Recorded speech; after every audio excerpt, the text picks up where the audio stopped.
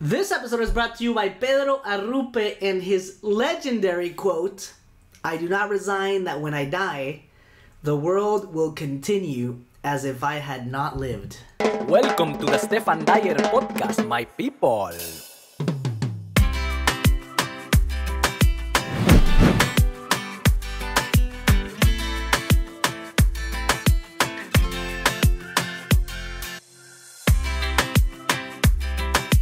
Hello, my people. ¿Cómo están, damas y caballeros? Hello, my friends. Welcome to the Stephan Dyer Podcast, where I welcome people with remarkable stories for amazingly vulnerable conversations. Today, I have the unbreakable, the unmistakable, the highly capable Juan Camilo Poveda. Juan Camilo was born and raised in Colombia. Here's a little bit of his bio, just so you know. Growing up in the Colombian context, from a young age, he became aware of the critical social injustices that hinder many people's capacity to attain social mobility. Since then, he participated in multiple leadership and service camps, serving youth and rural communities. These experiences allowed him to discover his passion for service, being an agent of change and education. Since he immigrated to Canada, he has worked with community organizations in the coordination of programs geared towards youth empowerment. He is committed to making transformative experiences like the ones he has been able to access and have defined his life, accessible to everyone. And he is also, according to me, one of the kindest leaders, most positive, intentional leaders that I know. I've been wanting to have him on the podcast for the longest time. How are you, my friend? Welcome. Thank you for that intro. I'm okay. How are you doing? Very good, man. This is about to change your life. How are you gonna deal with so much fame after this? We'll see.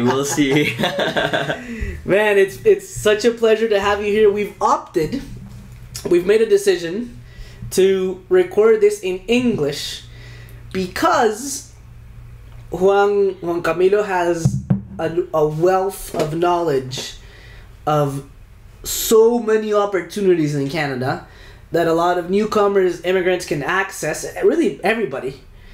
And we were going to do it in Spanish for our beloved Networking to Networking community and everybody else, but we realized that why restrict it to only Spanish speakers? So we decided to do it in English, and obviously most Latinos will be able to listen because we speak English here in North America, considering that the majority of the podcast listeners are immigrants or newcomers in Canada. So, why Canada? Where are you from in Colombia? And where did this love for service start? Okay, so I was born and raised in Bogota, in the capital city of Colombia. Growing up, I had the opportunity to go to a good school that had a lot of focus on serving others. The whole mentality of the school was very service-oriented. Oh, really? What's it called? It's called San Bartolomé, La Merced. Wow. Yeah. Shout out to San Bartolomé La Merced, everybody there listening to us right now. Yeah, I think that I was very lucky to go to that school. It definitely shaped how I see the world and what I do. Really? Absolutely. I think there were a lot of opportunities to connect with people from different backgrounds through some activities that were placed like throughout school years, where you would go and learn about like realities in different contexts, serving them. So in this case, like in Bogota, like other areas of Latin America, people who go to good schools, like or have the opportunity, like you and I, sometimes are in this bubble, and they think, or they want to believe, that everything is like that, even though poverty is rampant and a lot of opportunities are just for the people who can afford them. Yes, that is very much the case. So through your school, you were able to see other things and the reality of Colombia. Yeah, partly. I would say that I'm sure in most places in Latin America, like you can't just really isolate yourself. Like, although you can, to a certain extent, kind of like manage to be surrounded by people from similar backgrounds, there's no way you don't see social injustices everywhere. Yeah. Like on the street, like you can see people in different circumstances since a very young age struggling. So you can't like really ignore that whole reality exists. But I think like the combination of being aware that exists because you can simply not ignore it. Like when in a traffic light you see someone younger than you when you're a kid, asking for some help, and also the combination of being able to learn about different things like through school helped me become aware of like social injustices and become interested in it. Yeah. Although for sure, like I think it's a matter of decision. Like it needs to be intentional to become aware Absolutely. and take action, because I think although that was like a focus in the school, there's people that are just not interested in that sort of thing, and people can't just go about their lives thinking that things are just okay for everyone because they're okay for them. Yeah, and how did when you were graduating high school or when you were going through 8th, 9th, 10th grade, as you get closer to 12th grade, did Canada was Canada always in your mind, or did it somebody came for like a university fair and they planted that seed, or your parents love Canada for some reason? Why Canada? That's a good question. Thank you. I think That's what I do. I had always wanted to travel. I love traveling. It's a passion of mine, and I think that I really wanted to see other places. I had been to Canada once for like a few weeks, like about a month, studying English for a little bit when I was younger, and I had loved it. I went to Windsor, Ontario for a little bit, and I had liked it a lot, but I didn't really think of like coming here to study my post-secondary education. I just thought of like taking a break after high school to study English, like see a different reality, taking a break really from like that competition mindset that I think a lot of people back home have, which is just like you gotta graduate as soon as you can so that you can get into school as soon as you can, so that then you graduate as soon as you can to get another job, and so everything's like a competition based on your age, which is like ingrained in the ageism back home as well, right? Like it's a reality that the younger you are, the more likely you are to get a job and that sort of thing, which I get like influences people's mindsets. But I wanted to take a break from that and not engage in that. So I decided to take a break to study English, and then I was gonna go back home to study university there. But things changed when I got here. Sorry, and you were gonna go back home and go to university in Colombia. Yeah. So the initial plan was to just do like which is very popular in Latin America, like a year abroad, or like 6 months. 6 months, yeah. 6 months. And what year was that? This was 2016. 2016, which is maybe did I meet you there? No, I think we met in 2017, like late 2017. Okay, amazing. So what happened when you first arrived? So the game plan was come here for 6 months to study English, because you need to somehow apply for the visa, right? Yep, yeah. And it was to study English, and then what happened? So I came as a tourist to study like a 3-month course, because you don't need a student visa if you're gonna study for less than like 6 months, I believe. And where did you study? I studied at a school called English School of Canada, around St. Clair and Yonge. Yeah. So yeah, that's exactly like my plan was just to come here and then go back after like 3 months or something to study university there. But then when I got here, it turns out that that program that I was in was to go into college or university, was like a pathway program. And I didn't even know what college was or like what it was about, but I learned about what college was there, and then I decided to apply for it. So for the people who are listening and may not know the difference, college versus university, typically, not always, but typically, university programs here, when you come out of high school, you can do like an undergraduate program, which is typically 4 years. And college, you can do programs that are 2 years, 1 year, 3 years. And the good thing about doing that nowadays is that it's become a very popular pathway for people to come to Canada because often, not always, in my case, for example, when I graduated at U of T for 4 years of studying there, I got a almost automatic, not always, but 3-year work permit.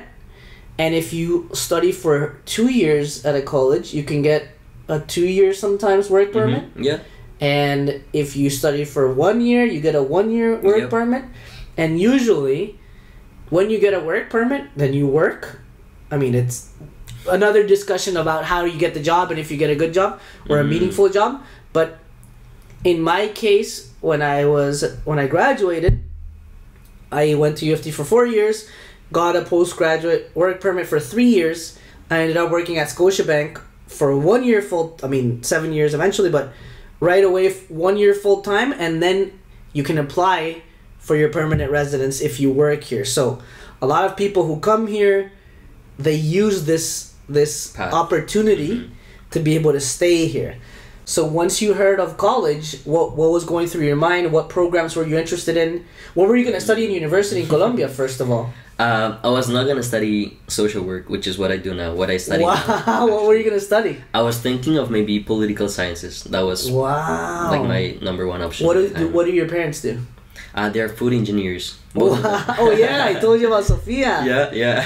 Yes. Shout out to Sofia Lara, a Costa Rican friend who is not sure if she's a food engineer, but she has a bunch of masters in cheese and food and everything. Okay, so you come here for those 3 months, you hear about college, and what's going through your mind? What opportunities open up for you? I remember thinking about whether to apply or not for a while, because obviously I knew that life was gonna change. Life was gonna be very different. Just coming here by myself and becoming like more independent.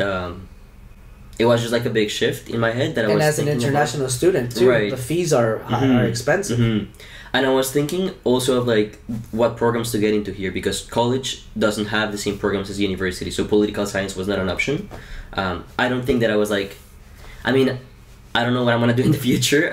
I think that there's, some of the things that were in my mind at the time, and I think are very much still in my mind, is how to serve people, how to help people, how to impact the world in order to make it a better place, a more just place. And I think that can be done through many ways, like arguably through every field. Yeah. There's ways to help people, like regardless of what you do.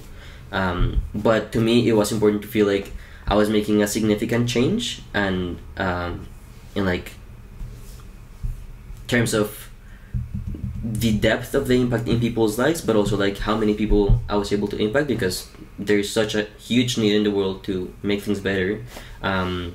So I thought maybe through policy I could achieve that back home. I think that I was also not considering social work back there because I feel like the circumstances for the work are different. And so I wasn't really thinking about that. But here, when I was looking at the colleges and the programs they offer, I was interested in social service work, which is like a 2-year diploma that is very much related to social work. So I applied for that because I thought maybe I can do that here. And obviously, like at Seneca College, I knew that it wasn't gonna be like, I think that nonprofits and social services are rarely. I've never heard of any country where it's like a high-paying job or whatever it is. But that was not my ambition. My ambition was just to like do it and make a living, and like I think also be happy, right? Like the reason why why I was considering these things, and I think that I'm still looking into like what's coming next, is because it makes me feel very happy. I'm happy when I serve others and when I travel. So what was on my mind is how can I make this like my full-time thing and make a living out of that. So I thought that's as a possibility to achieve that. I think you're one of the people that you're a trailblazer, man. You're a pioneer, because I think and nothing wrong with people who are from where we are, and including myself, where my priority and the conversation that I had with my dad at the time was like the typical like, okay, do something donde no te mueras de hambre, no? Like, and comedy falls into that, like te vas a morir de hambre. You're not going to be able to because back home where we come from, you don't hear a lot of comedians that are making money, or that you don't even hear of that as an option of doing that for the rest of your life. Maybe you hear them when people are like, oh, famous comedians that are 40 or 50 that have been doing that for 20 years on the side. But to come here, I did banking, I did finance, which was something that I could, that was like in the market or whatever. And then only after doing it 7 years, then lots of other opportunities start to come to mind in Canada. We're like, maybe I could pursue this. You know, this is a great place to, and even for people who come here when they're 40, this is a great place to reinvent themselves and to ask yourself, what do I really love, and could I do this for the rest of my life? So I think you're very brave to have picked that, and you have a lot of self-awareness to be able to, at a very young age, to have identified, like, you know what, I know I love this, I'm good at this, and I'm going to pursue this. Because not a lot of people do that. So you start at Seneca, and how does the teach to learn, and how do we connect paths? How did you go to teach to learn, which for the people listening to us, it's a great organization at Keel and Finch. They do work all around Toronto and North York, but where I started with them was at Keel and Finch with Pilar and Matias and a lot of great people who correct me if I'm wrong, but the way I explain it is like it's an organization that helps Latinos or Hispanics adapt into Canada. And they started this because there was an alarming stat around 2010, I think maybe, where 40% of Latino high schoolers were dropping out of high school. So they started this organization to help them tutor them, because they were dropping out for a variety of reasons, but mostly because they had no mentoring, because their parents were maybe... their parents were newcomers as well, who didn't speak English. They were working 2-3 jobs at times. And how are you going to help your kid do homework if you don't even speak English? And you're trying to get by and surviving with 2 or 3 jobs. So the program was successful, and now they help parents as well, and they help kids as well. Okay, correct me if I'm wrong with all the things that I said, but how did you get to Teach to Learn? Yeah, I think you did a great job explaining it. They've done so much work with the Latinx community here, out of love, and like... Yeah, it's really... I feel super blessed that I connected with Teach to Learn first, because then it opened so many doors that... kind of like got me to where I'm at right now in life, and I got the opportunity to meet so many amazing people. Incredible. Yeah, so they tried to really use the Drop with Braid of Latinx youth through different workshops, and that includes also supporting parents and little kids, like in tutoring programs. Right now those programs are in a hold because of funding issues, like with COVID and everything. But yes, that's the point of the organization, to like serve youth, doing the groundwork. It's a very grassroots organization, and it's amazing. And I got connected with them. I was in school and I heard someone just like speaking Spanish in the hallway, and it's just very natural for, I don't know what you have experienced, but I know like for most Latinx people that I know, it's just like you hear someone speaking Spanish, you just talk to them like, hey, what's up? So that happened, and like this person, I don't know if you remember him, Alejandro. Alejandro, Mendoza. Yes. He told me about Teach to Learn. I told him, we talked like he was into photography and media. Yes. And he was doing work for Teach to Learn at the time. I think he was like handling social media or something. And I told him about my program, and he was like, you should come. Maybe I told him that I needed to do a placement like later in the year, and he introduced me. He just told me to go. It was very close to school, around like not so far from here, and I went to one of the workshops, and it was like an instant match. I remember feeling like very welcome. That workshop that I went to, I remember there wasn't like that many people. There was mainly like kind of like the core team at the time, which were just like very, very nice and smart people. That made me feel very welcome. Yes. And, yeah. Pilar and everybody, Susie, Angie, Mariana, yeah. Everybody has been so.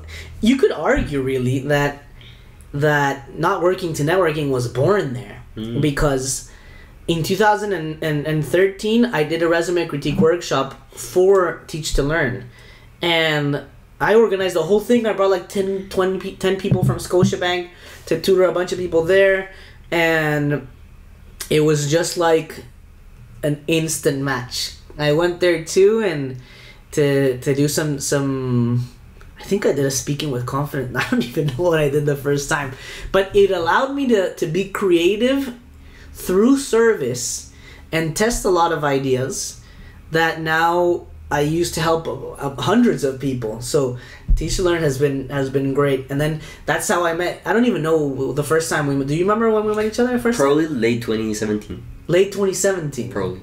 I would say so, yeah. Okay, so you go through Seneca, you do your first year? Yeah, so after my English program, I went back home for a bit to apply for the study permit there. Once I made the decision. Like I applied while I was here. You couldn't do that, so I had to go back. Yeah. And so like that delayed my entrance into Seneca, but then if that hadn't happened, I wouldn't have made Alejandro because I would have gone to a different campus. Like, true. So it's one of those things where... And we wouldn't be here. Yeah, we wouldn't be here. Yeah, for real. That's insane. Yeah. So that happened and I had to go back, and then I came with the study permit, and then later that semester, like I just connected with Teach to Learn to get ready to do my placement next semester. So we met like as I was starting to get connected to Teach to Learn in late 2017. And you start Seneca, you can. So what's your journey been like? You completed the 2 years? I did, yes. And then I remember then you helping us out when we were struggling so bad. Like Juan and I, we had quit our jobs in 2017, and I remember like Teach to Learn and North Year Cards, and you had Culture Link at the time would get us some workshops. And we would love it so much because it gave us like some money to be able to survive. So what was 2018 like and on for you after Seneca, or did you finish that program in 2019 or 20? I finished in 2019. After like I became connected with Teach to Learn through my placement, but I'm still in touch with them today. And through them I met many people like doing community work. So I did a placement like in another agency, and then after I was done with the program, I started looking into what to do. At this point, like I had already done a couple of summer programs with them, with children, with youth. I had done like a summer camp for like people who were studying English as well. So after I finished school, I was looking for a job, and that's how I joined Culture Link, which is another great agency supporting newcomers from all over. Mm-hmm. I worked like doing work with youth, and it was very fulfilling as well. So that was like my first full-time job in my field. And yeah, that's like what I did for a while. Then the pandemic hit, things changed, everything was online. Yeah. Since we last connected, I remember you helped us out with Culture Link, and we worked with them. That was amazing. And then you told me about this amazing thing that I want to talk to you about is Project Canoe, where I think throughout the pandemic or during, you went to Algonquin Park with people who have experienced systemic barriers. So it's for the people who don't know, Algonquin Park is a huge park here in Ontario, Canada, and you took these people to canoe in this place, and typically it was 6 people there, six people who were 6 youth, mm-hmm. and 3 staff. Mm-hmm. And you would be there for 7 days, 10 days at times. What was this experience like, and how did you get into it? So when I was working with Project Canoe, my role was not like taking people on trips. I did go on trips, but my main responsibility was the youth outreach and intake, which is something that I really appreciated getting the chance to do, because it was being intentional about who we are reaching out to invite them to participate in these experiences, and being mindful that it's important to create like meaningful partnerships with sectors that are very underrepresented in a space like outdoor education, which is like a very non-diverse space.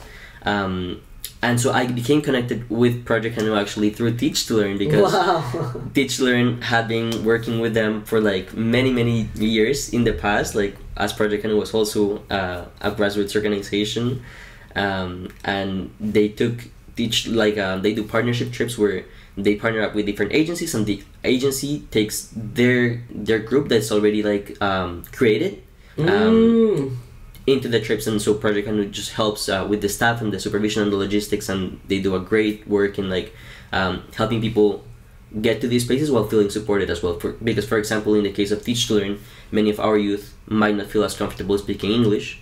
Some people don't speak any English because they just came here, and so they need someone to like support them, and Project Canoe allowed for a staff member from Teach to Learn to come and support that person and amazing. So tell me, I'm so happy that I have you here, because as newcomers, we come here, we hear about the systemic barriers, and we don't even know that we're part of that group with systemic barriers. And at times, I don't even know what it means until I get some examples. So for example, I talked to some of my Latinx friends, and I'm like, have you ever been skiing? They're like, no. I'm like, how can you? And then you realize it's like $250 to go skiing, and you can't go skiing. Okay, assuming you have the money. How do you get to the hill? You don't have a car. I didn't have a car till I was like 33. And I got it because I had a baby that needed to go to daycare, and I got in debt to get that car. Basically, we didn't have the money 3 years ago to get a car, and a lot of these things you don't even realize. Okay, so let's assume you have the $250, which a lot of newcomers don't, because that's like a quarter of rent or whatever, you know. So now that you mention it, going canoeing, I've never been canoeing in my life, and I've been in Canada for 20 years. And I guess you could say like, oh, maybe because you're not adventurous, but really, I know nobody that canoes, and I know a lot of white friends that went to university that they canoed a lot because their parents canoed, or maybe they had a cottage, or maybe their grandparents have a cottage, and they have cars, and they have a place to stay, and the knowledge to canoe has been handed down from generation to generation. So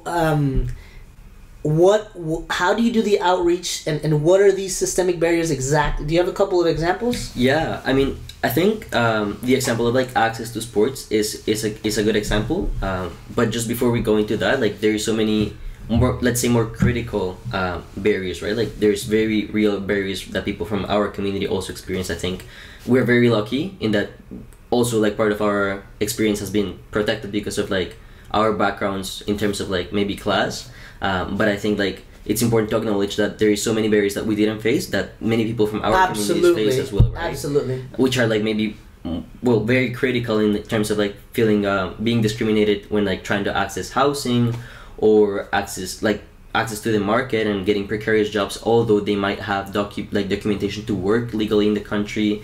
Many people are like pushed into the precarious job market. What's precarious job market? Where like you don't get benefits, where you don't have access to like growth opportunities. Like when you think of like an ideal job, this is a job that doesn't have like benefits, that maybe like cleaning floors.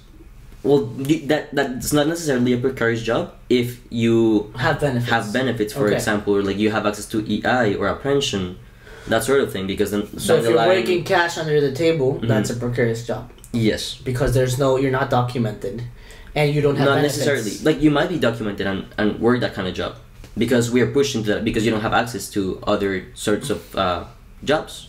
Like when you apply to 100 jobs, and you don't get any. Maybe other people from different backgrounds with the exact same experience as you do get those jobs because of systemic discrimination, and then you just resort to precarious jobs. Maybe that's the case. Okay. So for example, if somebody's name was John Smith versus if their name was a very complicated Bangladeshi name, that would be an example. And the Bangladeshi does same experience, but the Bangladeshi person doesn't get not one interview with 100 jobs. And research shows that, right? Like this is not like something. Yeah, we're not making this up. Here in Toronto, things are somewhat different because of the diversity we have in the city. But statistically in Canada, that is very much the case. So like people are less likely to be hired if they have names that sound ethnically from a racialized country. And so these are examples of systemic barriers in the professional market.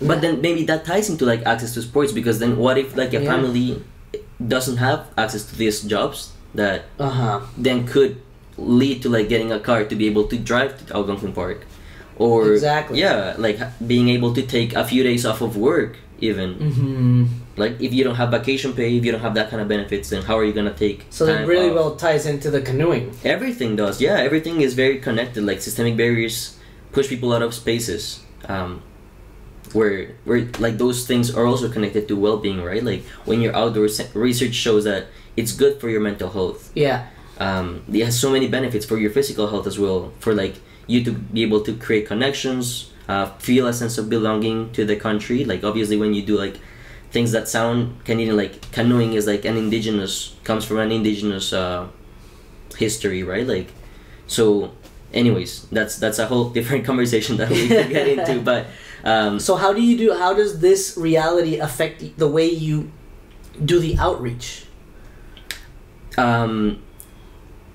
It's something to keep in mind. It's something to keep in the back of your head, because then you understand that certain communities are less likely to be able to go into these trips. Yeah. Have different barriers to that. And this isn't only like for people who are newcomers to Canada, but people also within Canada with like low incomes, right? Or that live in rural communities that might not have like not be able to easily access like I don't know, a car or get to Algonquin Park, or might not be like familiar with like how canoeing works. It's canoeing itself in and of itself, it's a huge logistic, right? Like you need to prepare like health stuff, like kids for cooking in the outdoors. You need to be prepared for animals like bears. You need to like risk management. There's so many things involved and I didn't know any of this myself, right? Like I did so many partnership trips with Teach to Learn, and then later on with Culturelink, taking groups with Project Canoeing to these places. And only until I worked for Project Canoe I learned a little bit more after going like to a few trips that summer of like understanding the logistics. So all of these things are maybe I know that also you mentioned before we started recording that it's not just the systemic barrier or the barriers to being able to pay for it or to go, but there's also barriers for people with with mental health challenges that you provide opportunities to, or this project Canoe provides opportunities to, right? Yeah. If somebody has maybe I don't know, like bipolar challenges or any other challenges, that you also need staff that are aware and trained to, because maybe you're in the middle of Algonquin Park and you need to be able to be well trained to mitigate or to handle specific situations. Yeah, to support people through hard moments. Yeah, for sure. I think as we were talking about like different barriers, that those are also barriers, right? Like the fact that people are not trained on how to handle certain behaviors also pushes people out of spaces, because then they can't be supported properly in the way they need to participate in an activity that they should be able to participate in. What projects have you seen or organizations that are doing a great job that you love, that are doing a great job of kind of reducing these systemic barriers, or that are doing really cool things that are not usually in the news? I think that happens a lot. I can speak about the ones that I've the ones that been you very love. lucky to work with, like Teach to Learn, Culture Link, Project Canoe. There's hundreds. I would recommend like anyone in need of like services to go online and find 211 Toronto. 211? 211 Toronto, yes. It's a great resource where you can filter by your postal code and the need of services that you're looking for, the service area that you're looking to get services in.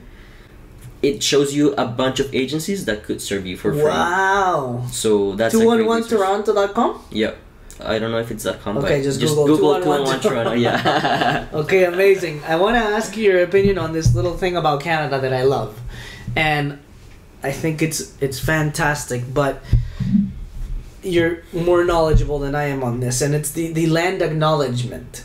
So I had the opportunity to go to, I think all the best things in my life have happened because of service, because I did something for free, and because I was passionate, something happened, and then something happened, and then something happened, and because of my resume critique workshop that we did firstly at Teach to Learn, then because of Teach to Learn I got to hear about Art Starts and Julian Carvajal, and then I won a grant for the resume critique workshop.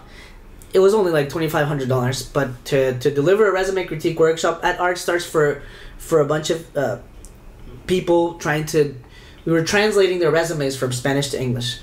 And because of that, I got invited to a young leaders conference by the water, and because of there I met a keynote speaker that day who crazy. Just I arrived early, we started talking, and one thing led to another, and then she was like, "Hey, I love your story. You want to come to Malaysia to do a TEDx talk?" And I was like, "What?" So that's how Juan and I went to Malaysia. But the more important part about that story is that young leaders conference addressed so many things that I had no idea were happening in Canada, like the residential schools, and the land acknowledgement. That I knew the land acknowledgement because I had seen it, but I didn't really know Truth and Reconciliation and everything that had happened. And there were a lot of indigenous peoples at this conference, and it was there were a lot of circles where you would have vulnerable conversations and people would cry, and I was like, where have I been this whole time? I had no idea. So for the people listening, you correct me if I'm wrong, but so Canada had a history of residential schools and where they would try to, I don't even know if this is the right word, like indoctrinate, or they would take the indigenous people's children away from them and put them into residential schools so that they would believe in the Catholic God, or and I don't even know what the word, there was a word like I don't even know what the word was, but to like make them the way that they wanted to be, like the people in the government, and they would put them there, and a lot of kids went missing, a lot of kids were sexually abused, physically abused. They've found like mass graves under these residential schools, and the last one was closed in like 1996. So I was like, what? And a lot of people, including myself when I first arrived in Canada, and I'm not proud of this, but like when I went to U of T, there was like in Spadina and Bloor, there was always like indigenous people's like drunk on the streets and like yelling stuff at me and other people now, and I was just like, why are they always drunk? These people are just so irresponsible. But I had no idea that the substance abuse and the drug abuse and the alcohol abuse is just a symptom of decades long of abuse from these post-traumatic stress syndrome, and a lot of these things that they were abused for decades, maybe over a century, this group of people. And no wonder they have so many challenges. And the land acknowledgement ties into this a little bit, where as Canadians, the government and as Canadians, they've decided to acknowledge that we came into this land that was not ours. So what's your take on it? And can you add a little bit more of context into the residential schools and everything? Well, I'm not an Indigenous person. I'm not Indigenous to Canada, nor in Colombia. So I can share what I've learned. Yeah. Which has been taught to me by like the education system here, and also like by Indigenous people that I've connected with.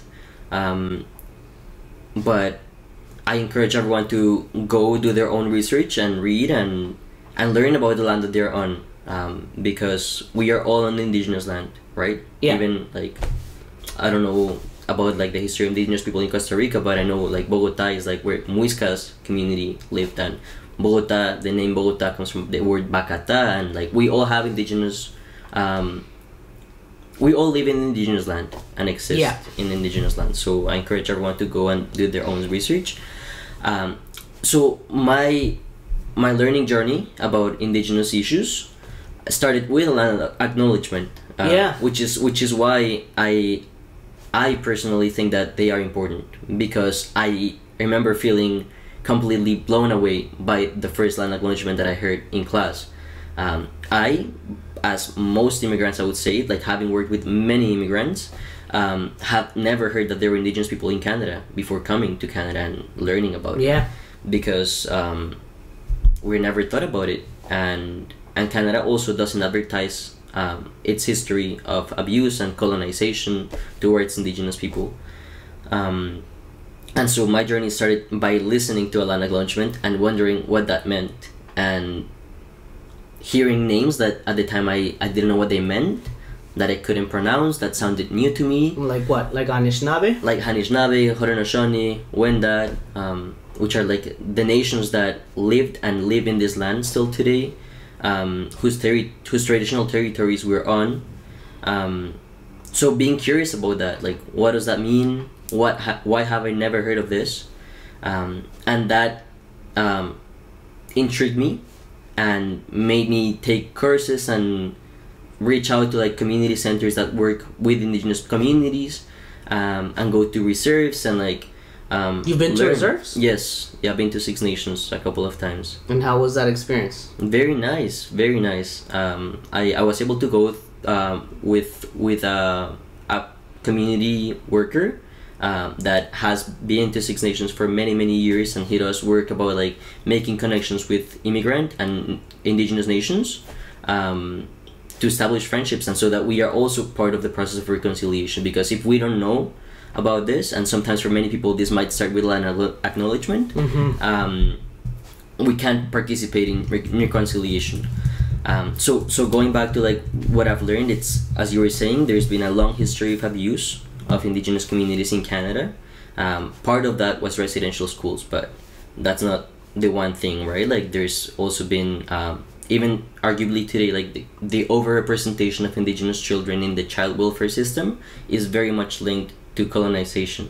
It's not like a coincidence that there is still in the child welfare system so many Indigenous kids, because their parents are deemed by the state maybe not fit, and this comes from residential schools, right? Yeah, like if you're taken away from your family and you're educated in an environment like funded by the government and run by the churches and different churches, where you experience abuse, where you're like abused in so many different ways, where it's just like incredibly outrageous, where are you gonna get the parenting skills to start your own family? That's insane. And then that ties into like, how do you cope with the trauma if there are no supports, and if like even today we know that indigenous women are disappearing.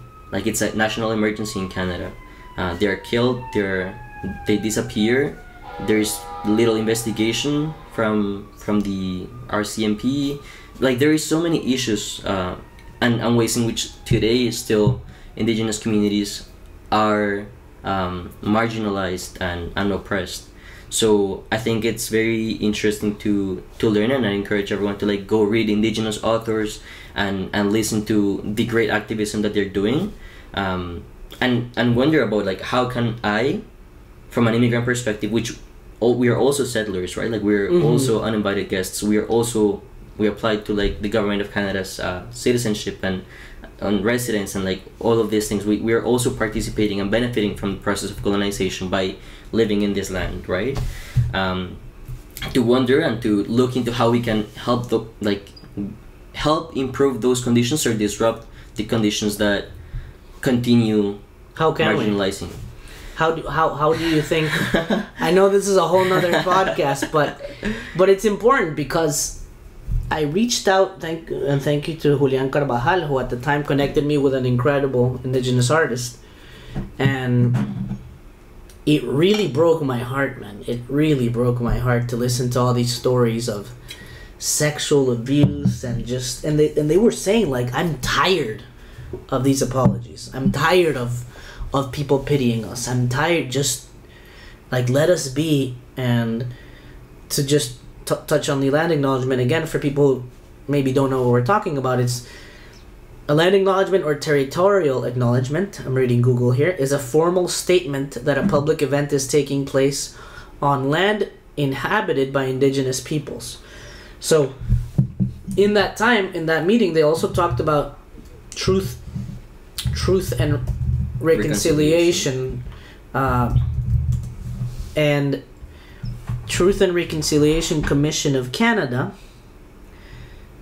was a Truth and Reconciliation Commission active in Canada from 2008 to 2015, organized by the parties of the Indian Residential School Settlement Agreement. So my understanding of that day is just that there was so much damage made that it's not going to take a year or 10 years or 30 years to fix. That's why they call it Truth and Reconciliation. First, there was a big wound that had to be opened to bring out the truth. And you can't reconcile without the truth.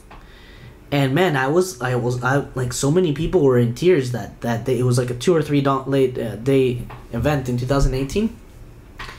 And now that I'm a dad, I couldn't even fathom if the government showed up at my door and just took Liam. Could you fucking imagine how fucking crazy that is?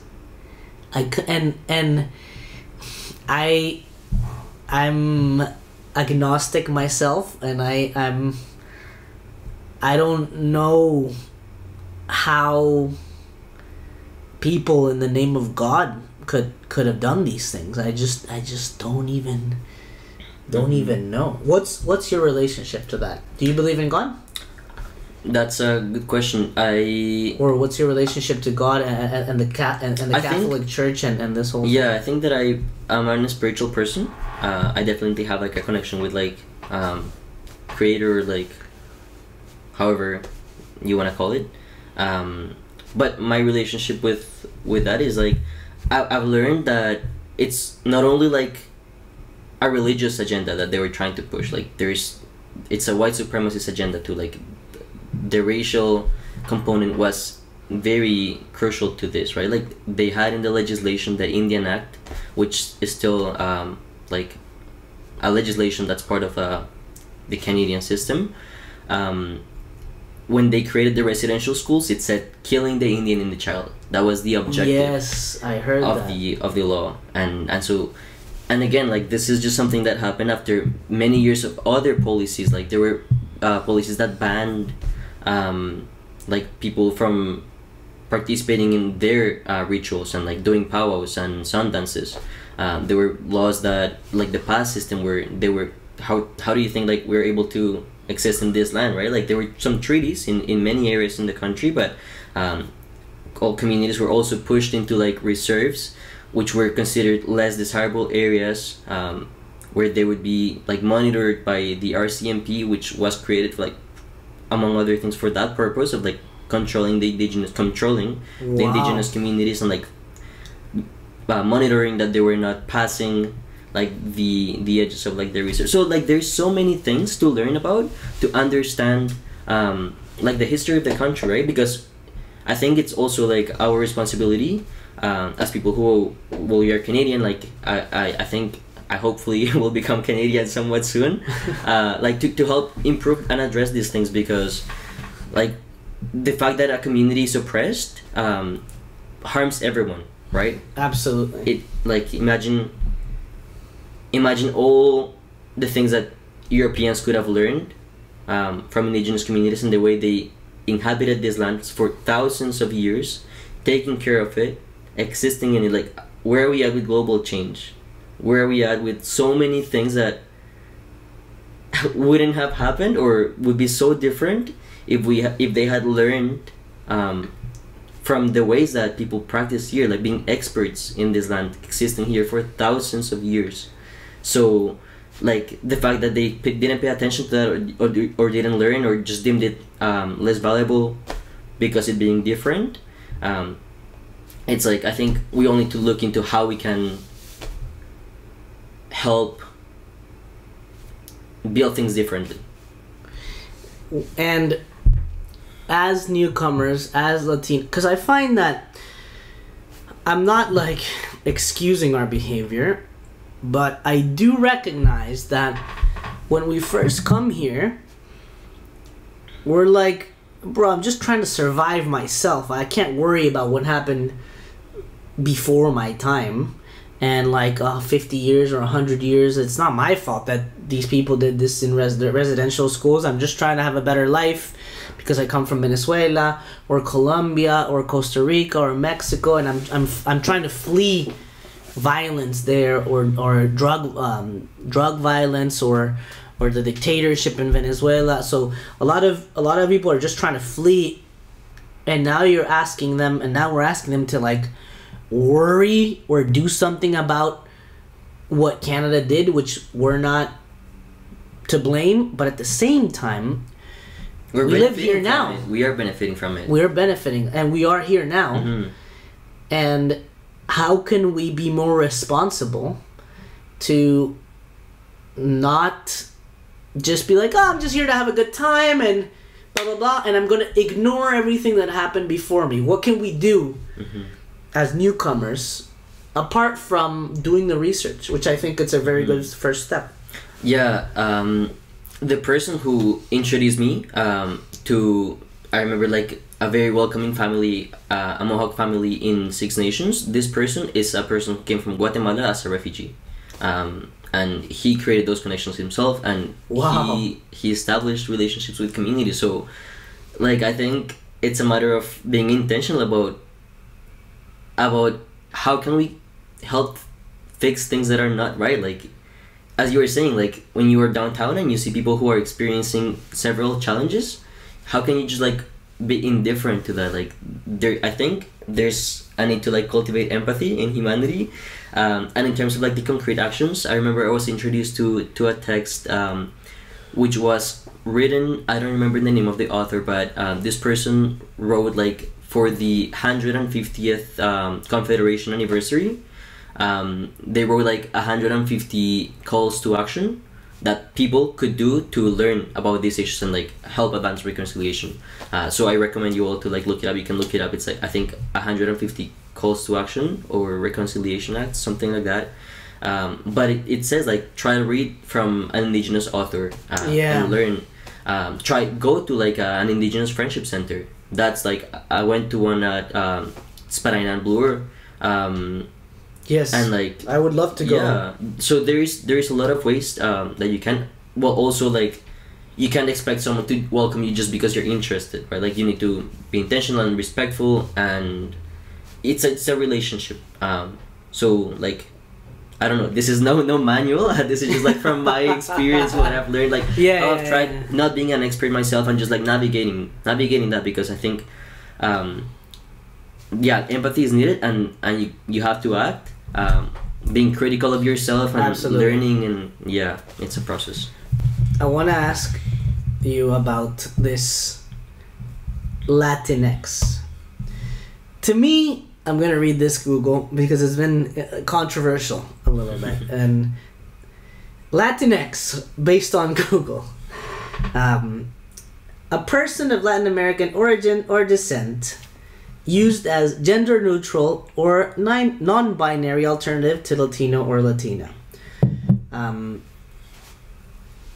Latinx is a neologism in American English, which is used to refer to people of Latin American cultural or ethnic identity in the United States.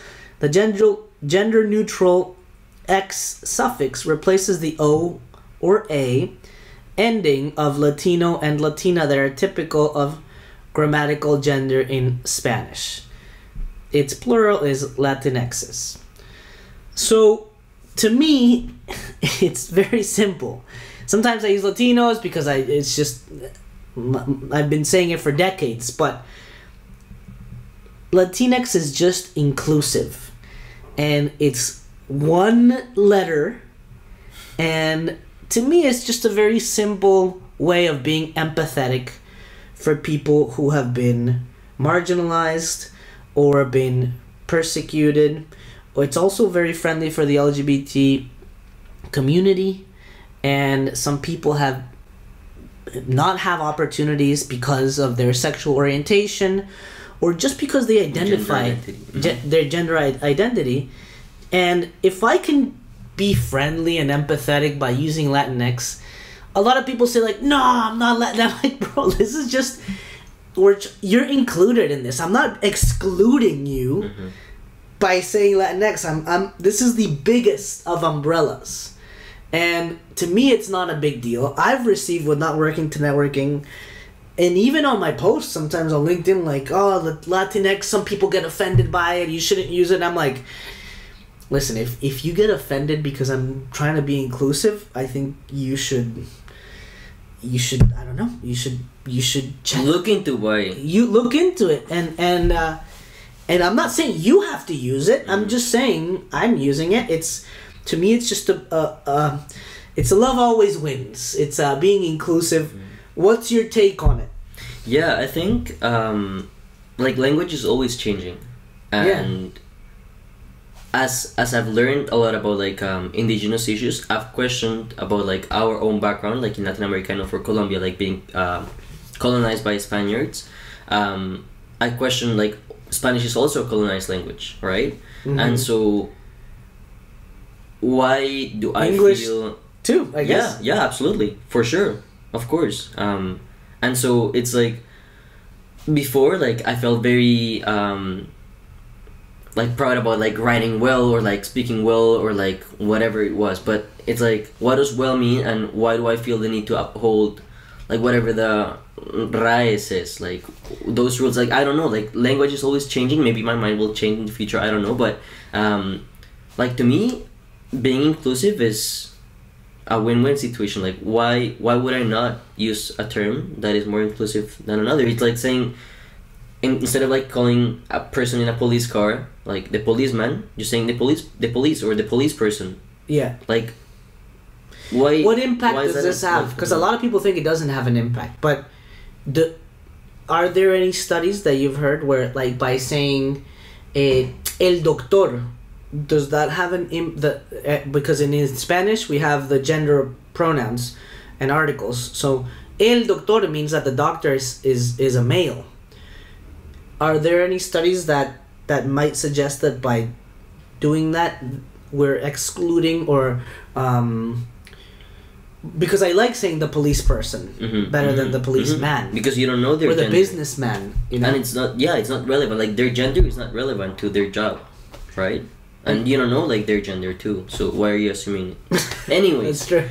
Like, and that has to do like how we are socialized to think like, oh, a police person is more likely to be a man, because there's like also I don't know much about this, like, but I'm assuming there might be some challenges for like women to get into the police, and that's also like because of the way we're socialized, and there's so many things that go into play about like into that. But I think I haven't read those studies, but my understanding, not being an expert again, is like this term Latinx was created by the LGBTQ plus community, like trans people or non-binary people that didn't feel seen in Latino or Latina, came up with this, and this is all inclusive. So like, why would I not use it? Like, and that's changing too. Like lately, I think that some people are advocating for like using Latine, like maybe that will change in the future. But to me, it's like I'll learn and I'll unlearn, and like what I'm trying to do is acknowledge that there's people who are not represented in the way we use language, and I want to include them because they are people who deserve to be included, just like everyone does. No, to me, it's I'm a big fan of it. I recognize that I don't use it all the time, but it's very important that we don't fall into this like status of like, oh, if you don't use Latinx, you're a horrible person. Because there's other ways to be inclusive.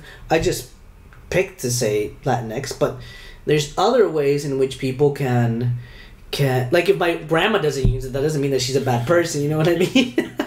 But at the same time, there's other ways that we can do outreach, and that we can reduce the barriers to entry and to opportunities.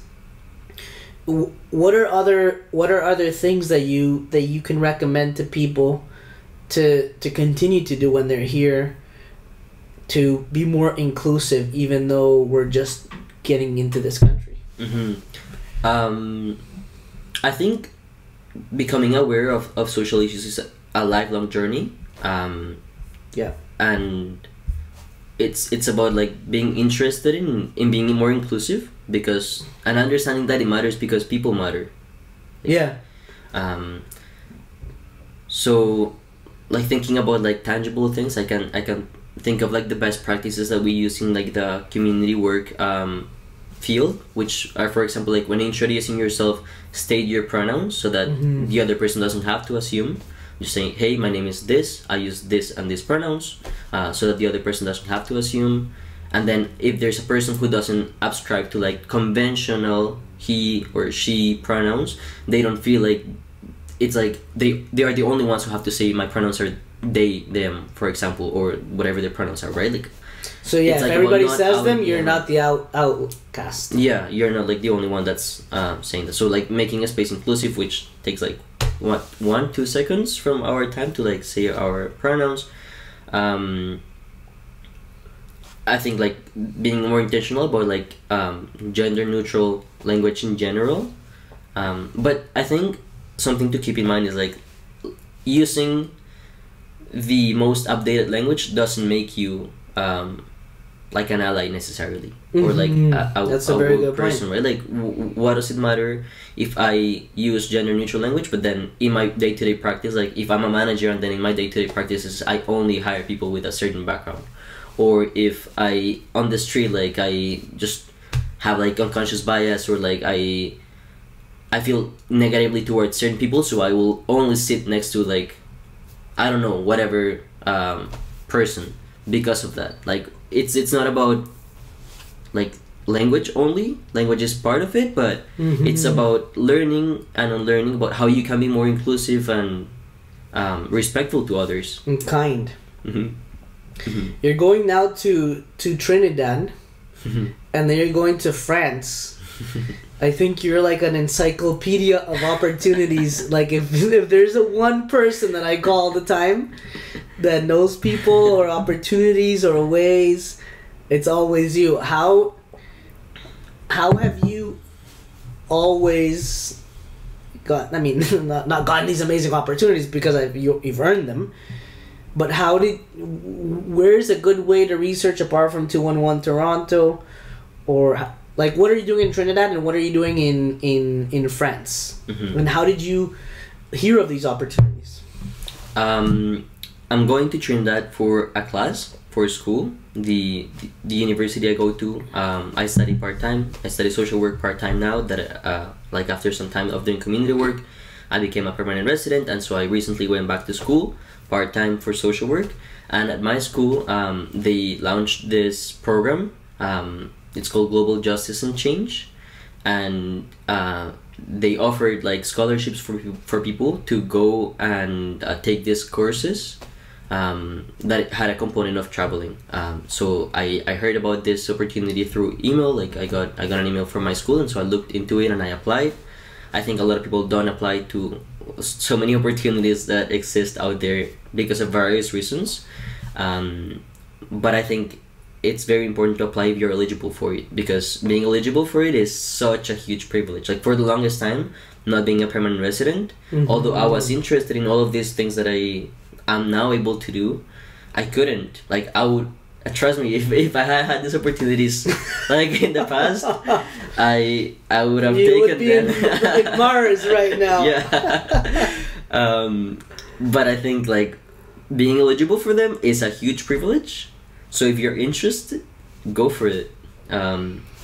So that's what I'm doing in Trinidad, and then for France, I'm going there to study French, and I also got this opportunity through the school. They offered like another. Through your school. Through my school, yeah, correct. What, to the Metropolitan Toronto TMU, Metropolitan, yeah. Formerly known as Ryerson, which I think just goes to show how Canada can actually move. So it was called Ryerson before, but correct me if I'm wrong. Ryerson was the guy was like a slave owner or a slave, or why did it change? I think he participated. Don't quote me on this. I think he participated in the design of the residential school system. Oh, wow! I think that is the case. I'm not 100% aware of the story, to be honest. But I think it goes to show that names can change and things can change. So for people who don't know, this is one of the biggest universities in Canada, and it was called Ryerson. And the public, when this came about, that he was allegedly involved in the residential school programs, or a pioneer maybe, people went crazy to the point that there was so much pressure that they changed the name of the university. That's how much people matter, and if you're actually, you have to speak up. Yeah, I think to add to that, something important is that this had been known for a while, right? Like it's not like we just found out that this person took like a very important, because this was not something small. Like this was probably a huge deal back in the day when this came to be, and it was a powerful position to design this or be involved in whatever way it was. And communities have been pushing for this for years. Like people were speaking about why this needed to happen, but until I think a year or a couple of years ago, when the graves of many children were discovered in Western Canada, there was like more advocacy about this, and it came to the point where the university decided to change its name. But this had been spoken about for many years, and like advocacy had been happening. With all the good that you're doing on this planet, what do you struggle with? What keeps you up at night?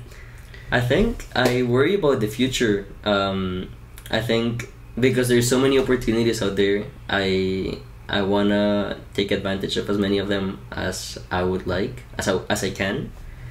And I think it's hard for me to like decide strategically which ones will take me to where I want to be, and also like figuring out where I want to be because of what I was mentioning earlier about how there's so many things that need to happen in the world, and there's so many ways to address those things. I'm still, I think, trying to find where my role is to help advance change in like a bigger scale, but also feeling fulfilled and working with vulnerable people and maybe traveling as part of that too, and learning. I am still figuring that out, so I think about that a lot.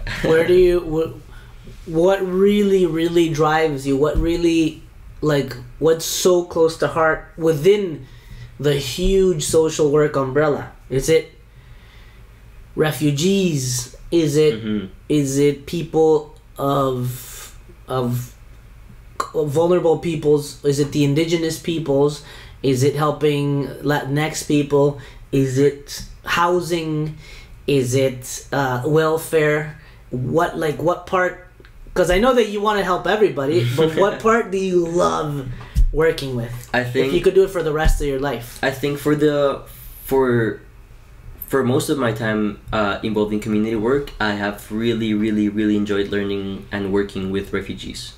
So like while doing settlement work, I worked with many like refugee youth and their families, and it's been very, very interesting. I've really appreciated that. So maybe, like, I don't know, speaking out loud here, I'm thinking like maybe UNHCR. What's that? The UN Agency for Refugees. It's the United Nations High Commissioner for Refugees. Oh yeah, that's why you need to talk to my sisters. Yes. So I think that's a huge organization doing very meaningful work. That sounds very appealing to me. But there's so many others. Like there's so I think I'm still figuring out where because even within that organization, like there's so many things you can do, right? To me, I hear you talking. I think of Britney Spears. All I need is time, a moment that is mine, while I'm in between. So I'm not a girl, not yet a woman. So all the Britney Spears fans listening to us, you're welcome. To me, what I do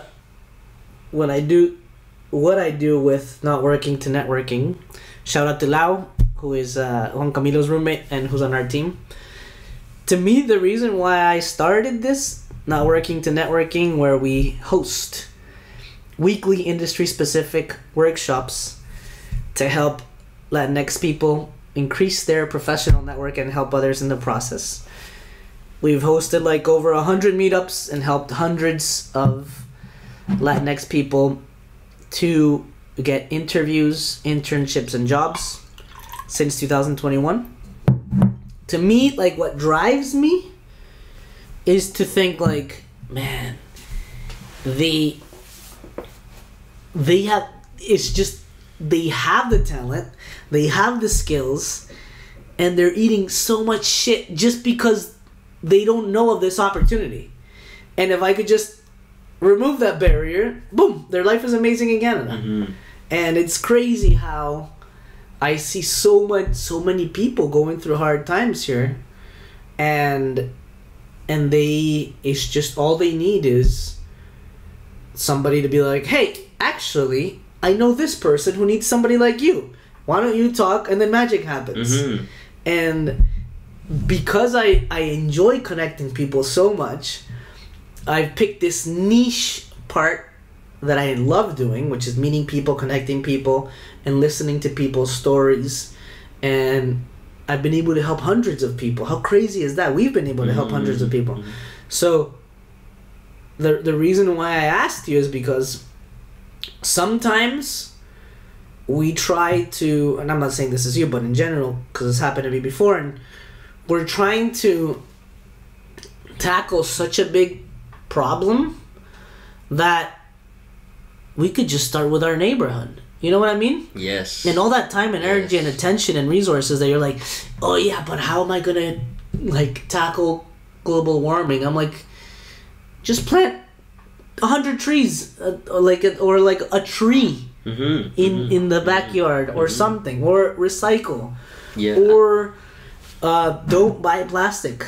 Like, a lot of these things you can do. So obviously, I would love to help everybody get a better job.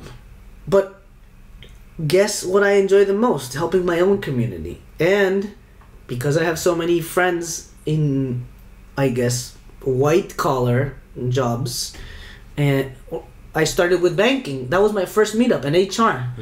And then it evolved into so many industries that now we've built something amazing. And sometimes you just start with what you love and see where it leads, you know? Yeah. Start where you're at. Start where you're at, 100%. So the last question of this interview, my friend, is the question that everybody gets, and it's the champagne question. And if it goes like this: if we were to meet a year from now with a bottle of champagne, what are we celebrating in Juan Camilo's life? That's a good question. Thank you. That's what I do. I think a year from now, I hope to be a Canadian citizen. Yeah. And well, let's think. For the next little while, I'm gonna be in school. I think hopefully, if we were to meet a year from now, I would have a very meaningful job that's impacting people's lives, and making me feel very fulfilled. And if you could have any job, what would that job be? If I didn't have to be in school, yeah, if you didn't have to be in school, it would be like somewhere else. I don't know where, like somewhere different in the world. Maybe working with vulnerable communities. Maybe like youth. Maybe like implementing programs or designing programs. I'm still figuring what that looks like. So that's like kind of like what I envision. But I don't know. Europe, Latin America, Africa. Somewhere that I haven't been. So maybe Africa or Asia or maybe Latin America. In a place that I haven't been. That's amazing. Or in the I don't know. I'm still trying. I think while I'm in between. One thing that I wanted to add, I think like the opportunities that I mentioned earlier were like related to my school, but there is so many other opportunities out there that are not necessarily linked with another institution, right? Like Government of Canada has many opportunities out there for people to learn French, for example, like with the official languages program, or for people who are French speakers who want to improve their English, they can participate in that.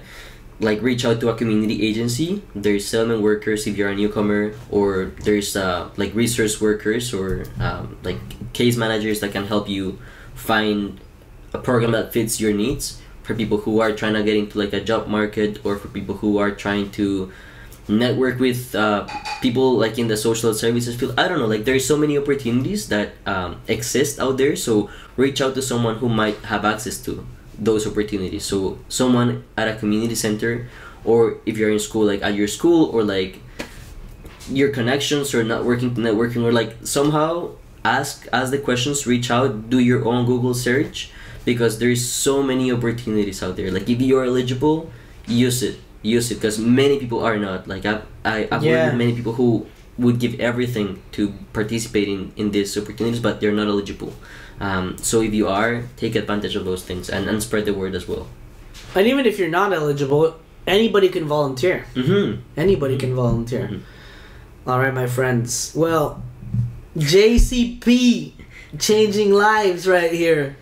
All the tips that we got, all the change that you're making. Maybe 20 years from now, you'll be the Secretary General of the United Nations, and I'll have the first ever interview with JCP. All right, my friend Juan Camilo Poveda and Stephan Dyer on the Stephan Dyer Podcast. Thank you so much. See you next time. Gracias por escuchar el Stephan Dyer Podcast. Arrivederci, my people.